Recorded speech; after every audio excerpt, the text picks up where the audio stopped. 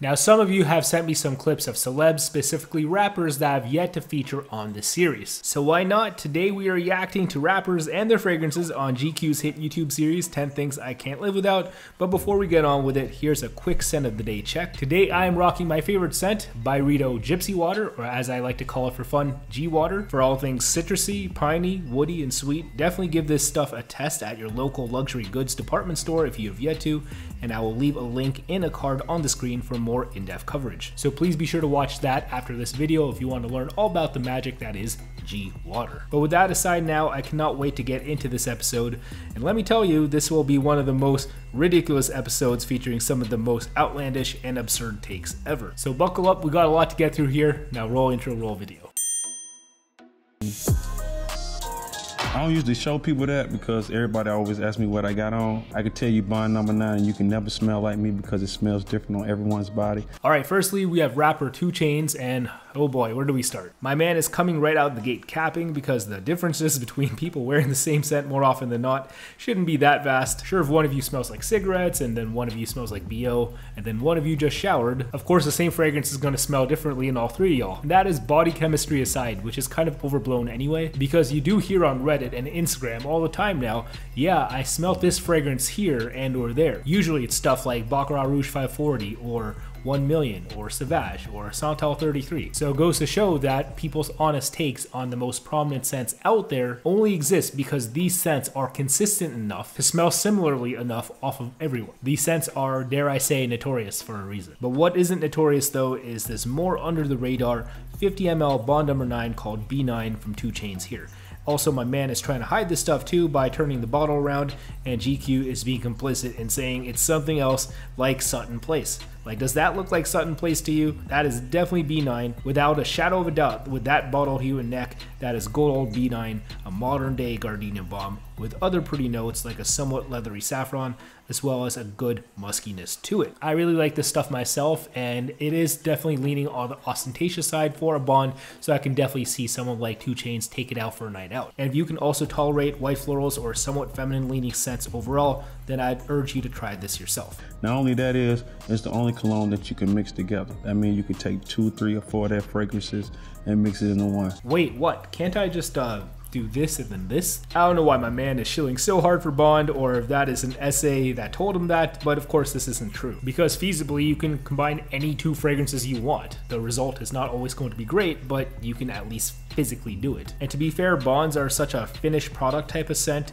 usually full of an overt synthetic style with performance to boot, and that is something I probably don't want to layer, which makes 2 Chainz' statement here even more preposterous. So if I had to layer anything, usually I would go with one that is more minimal, that acts as an enhancer and or a dry down, like Le Labo Another 13 here for example. And you know what, just to show you, I'm going to spray that a couple of times. Then 5 to 10 minutes later, I'm going to spray something on top of that, something way more fleeting that will evaporate alongside the Le Labo for a more extended effect that it's not usually used to. So something light like my beloved Frappant Luministe right here. Again, this has meager projection at best, even under the sun, but it's a bit stronger with something underneath it that helps it lift more. So that's my approach to layering. I think I have a game plan, if you will. I personally don't think it's as simple as layering BR540 with a Ventus or something like that. Again, for me, I just don't think things always clash together well, which means I'm okay with smelling something on its own for that time being, and then when it's no longer on my skin, I'll spray something else. I don't always feel like I have to have the world on me, but if that's you, then I hope it just smells good off of you. That's all. So I can show you this bottle of Bond number 9.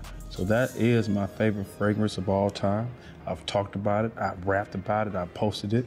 Other people have learned from me and done the same thing and plagiarized without giving me proper credit, but I'm not here for that.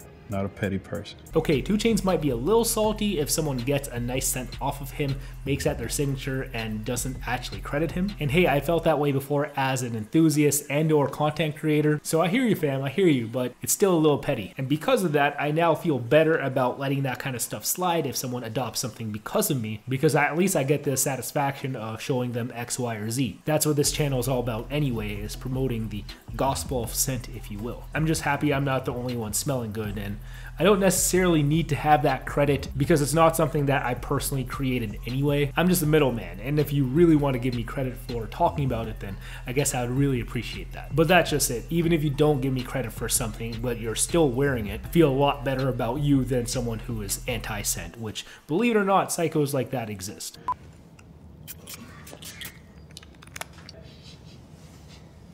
Okay, so at least my man knows how to spray this stuff onto him. Again, if you can spray on skin primarily to get the most out of your scent, do it. Clothes too, if you don't mind being a little bit more extra with your scent, but only do so if you know it's not going to stain, of course. That and never in the air. That's like the equivalent of making it rain at the Rippers because you're wasting money. Yeah, I just wasted a spray. But unlike someone getting something out of it, like the girls with those bills, no one's able to collect anything as far as your scent goes because before you can dance right into it, those molecules are already evaporating. So get the most out of your scent, spray your skin, be a grown-up. Is that your applying technique? I don't know. It's just fucking. How do you put cologne on? Some dudes do they spray and walk in.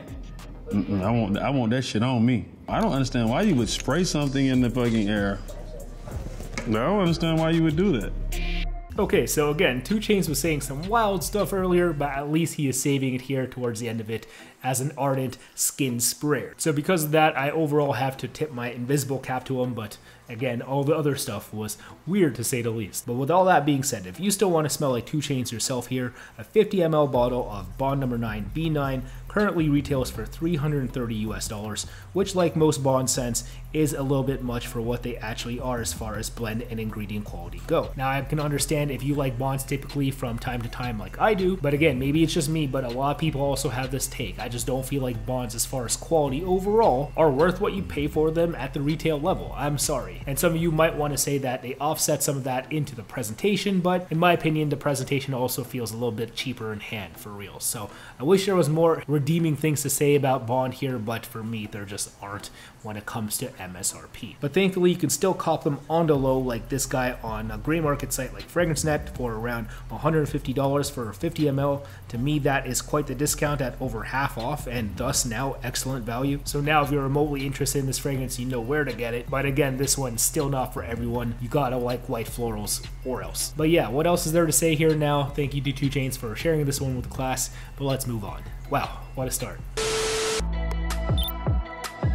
This is a Comme de Garçon perfume. It's old, it's a little raggedy. I didn't buy stuff for this, y'all aren't that special. All right, the next rapper up is Vince Staples, and he is coming out firing here today. I didn't buy stuff for this, y'all aren't that special. I mean, I guess we aren't cool, Vince, but at least you brought us something that is cool. As this 100 ml Comme de Garçons Dot is as whimsical as a scent that you're going to get from CDG themselves. And just like the aforementioned Bond, CDG is also known for their noticeably synthetic style. And while Bond does things to be a little bit more emboldened with a lot of their main notes, CDG instead is a little bit more chilled out and a little bit more austere, which I personally really like, a more introspective approach. But if there was ever one that was a little bit more upbeat, whimsical like I said earlier, it's this one right here in CDG Dot. So yeah, this playful presentation to me kind of smells like a more synthetic Dolce & Gabbana light blue if you've ever smelled that scent. So very bright, very citrusy, but this one feels a little bit more greener and there's a little bit more of a synthetic darker bite to it as well. It is a CDG after all, but trust me, this is still the happiest a CDG will typically get. This is the only one I'm willing to give up. I have several. I have one for the car. We have one for if it's a cold day, one if it's a hot day. These fragrances kind of differ based on where you're going, how you're living. Okay, my man is dropping some truth here. And that's the thing, signature scents are cool to scope out on the series and whatnot, but I do appreciate it when people like Vince tell us that they use this scent for this mood and or this weather, etc. because not all scents work for every scenario. Sometimes you might want something like more musky if you might be thinking you're going to jail that day or if you think you might have a court date.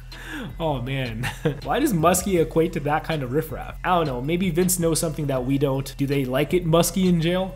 Sometimes you need something sweeter if you're going to see your grandma. It all depends on what you're doing. This is kind of the balance. Okay, that's more like it. Yeah, I guess if there was ever a CDG to come see your grandma in, it would be this one. Again, a happier, more citrusy, brighter CDG, right? Very safe stuff. Kind of robust, floral, I would say. Not too musky, but not too musty. I pair this with like a Dove, fresh powder scent, you know what I mean? We don't do Axe, we don't do Old Spice. That's for racist people. Oh man. I don't disagree with his analysis necessarily, but Vince's delivery kills me. Or maybe you guys would know, is Axe racist? I don't bring this out for the special occasions, but say I'm going to the car wash. Say I'm going to like a candlelight visual. This is what I'll throw on.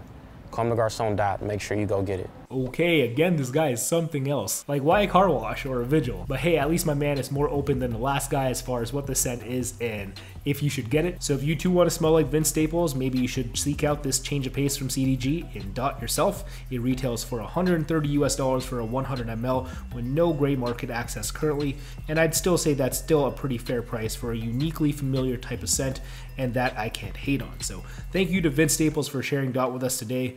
This dude is officially crazy. This is my favorite perfume because I think men's cologne smells very strong and doesn't smell that good, so I wear women's perfume. Next up, we have rapper Aminé with something fun from Louis Vuitton. It's a 100 ml bottle of Mille, a very leathery fragrance, which I will get into a bit. But I do want to address Aminé's point about men's cologne per se. Sure, to a certain extent, brands can come in with the mentality of targeting women this time or men, but sometimes they do it on a whim because some of these scents don't necessarily fit a gender marketing stereotype. So take Black Orchid, for example, targeted for women, but a lot of women would prefer its darkness on a man. And conversely, take Dior Amintance, for example, with its powdery vibes I detect from it as well as its sweetness. I think it smells more feminine in that regard, and a lot of people would agree as well. So what I think Aminé is actually trying to get at here is that the most popular types of men's fragrances are ones that he finds too strong or harsh rather than men's fragrances altogether, because of course there's different kinds of men's fragrances. So yes, sometimes people don't like the ozonic stuff, the oceanic stuff, the fresher stuff, the aquatic stuff, and if they don't want to wear them, sometimes they'll just dismiss it as too strong, although they might not be as strong as something like this or something like this or something like this, and stuff like that they might like, but even when that stuff rejects more, they're not going to say it's too strong because again, they like them. Because dudes pass me and they're like, damn bro, what kind of cologne is that? I'm like, dude, it's perfume.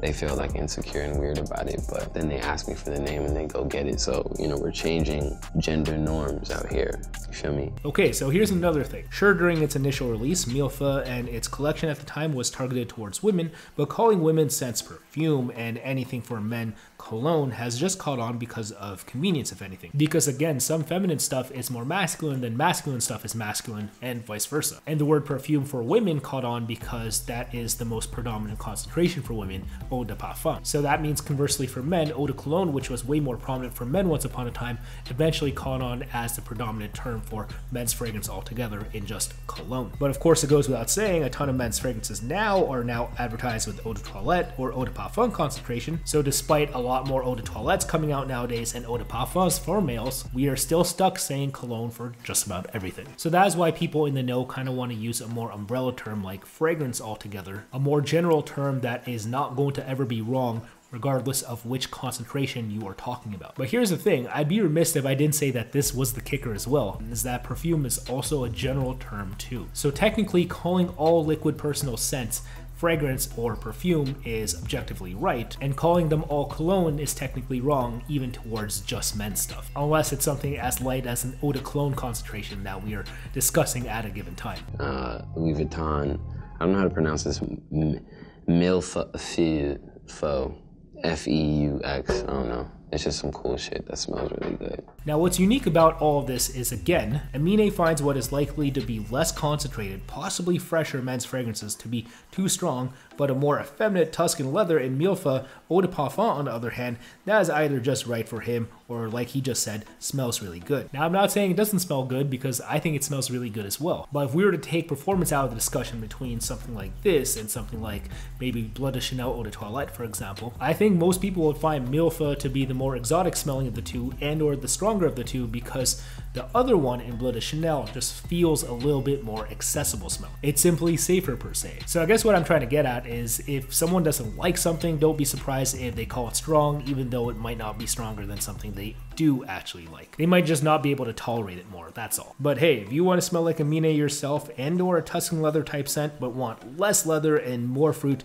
I highly recommend you check this stuff out. However, it's not cheap, as 100 ml of Louis Vuitton Mille retails for $280 US for 100 ml at Louis Vuitton stores, desks, or online, with no gray market availability currently. So if you can try it before you potentially buy it, definitely do so. It's definitely worth a test in my opinion. Makes me want to revisit it again for now. But yeah, we have Aminé to thank for that, so thank you to him for sharing his thoughts with the class today. We have scent. Scent is very, very important. Next up, we have rapper and chef Action Bronson, and he is not wrong. Scent is definitely very important. And he himself is rocking a 100 ml Bvlgari Pour Homme Extrême version, which is a sublime but sadly discontinued citrusy woody tea scent. Now this to me has more of a citrus zing and smells sharper than the OG in Bvlgari Pour Homme that is still an active product in Bvlgari's roster today, and so I guess it really just depends on what you want. If you want something a little bit more authentic to the Bvlgari chillness of their tea scents, something a little bit linear as far as performance, then definitely just check out the OG, and it's going to cost you a lot less too. And if you want something that's more akin to men's fragrances as we know them today, with a blast of a more citrusy opening, and then you're gonna get the rest of that tea vibe, definitely just check out this Extrême, which you can still do so affordably, which I will touch on later in this video. And if you do your research and discover the Soir version as well, this stuff is so long discontinued that I won't even bother discussing it, because just look at those resale prices. Very sad stuff. But for now, let's let Action Bronson carry on. So this is Bvlgari Extreme. It's been discontinued. I'm gonna order another one from an off-brand website, 50% off, you know? Okay, so my man must know scent or scents in general if he knows that this one is discontinued. Again, you can check if something is discontinued or not by going to the brand's website. If it is readily available there and or still listed, it's not discontinued unless they are saying that they are phasing it out outright.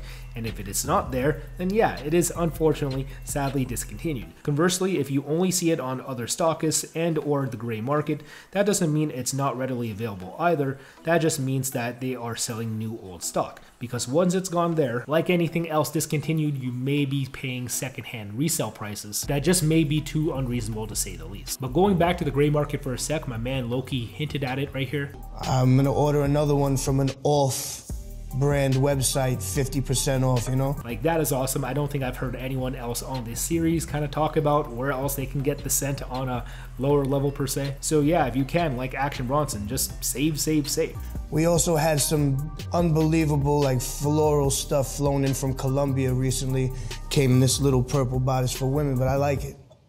I like it. And hey, I wish my man actually showed us some of that floral stuff, because I'm a fan of florals too, so I like seeing it being discussed. Because sometimes you just generally and genuinely like the smell that for you transcends anything to do with gender. So whatever you do, just wear what you like, and that stuff will just remain as marketing or copywriting. I wear secret deodorant. I've tried all these natural things. It doesn't stop my man's smell. My mother described it as like onion soup, and it's fucking pungent. It's strong, you know? So I feel like secret is the only thing that actually combats it. Again, my man has done his homework, his field research, and has the battle scars to prove it. Like onion soup. Like, damn. I don't know if it's also because my man is a longtime chef as well, spent a lot of time in the kitchen, and because of that, the onion soup smell is kind of embedded into him for years now, but I wouldn't want that. So at least you know my man's secret now, which works for him, as well as his scent. And if you too want to smell like Action Bronson here, the discontinued Bvlgari Pour Homme Extrême is now fast rising on the gray market, because again, there's only so much new old stock remaining. So at just under $95 US for a 100 ml, that's likely the best you will see it at for online currently, unless you have a plug otherwise. And if you do have a cheaper plug, notify me at CascadeScents on Instagram, pretty please. But yeah, I love the overall knowledge and sentiments shared here by Action Bronson himself. So because of that, he is this video's MVP. Big salute to him for sharing this awesome Bvlgari and then some with us today. There it is, guys. Thank you for sticking around this long if you are still here. But it's at that point of the video where I want to know what you think again. Got a favorite rapper here and or fragrance, perhaps a take of theirs that you really liked? Please let me know in the comments below. That being said, please subscribe if you have yet to today. We're on a train riding to 30,000 subscribers, so we'd love to have you. Trust me, it's going to be a lot of fun. And if you also want to be among the first of my subscribers to watch these type of videos here, please also hit the notification bell as well. Help me help you. But yeah, now I think that officially does it. Thank you for the ongoing support for now. Take care. Peace out. Bye. My name is Manny. Wear your fragrances.